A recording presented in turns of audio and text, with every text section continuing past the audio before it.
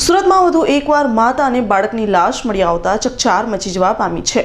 બનાવની જાણ થતાં પોલીસે સ્થળે પહોંચી તપાસ શરૂ કરી છે।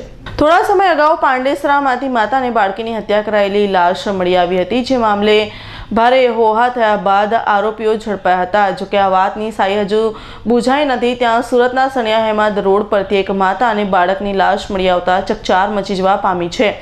માતા બાળકની લાશ મળતા પોલીસને જાણ કરાતા તાત્કાલિક પોલીસનો કાફલો ઘટના સ્થળે દોડી ગયો હતો અને લાશનો કબજો લઈ તપાસ શરૂ કરી છે।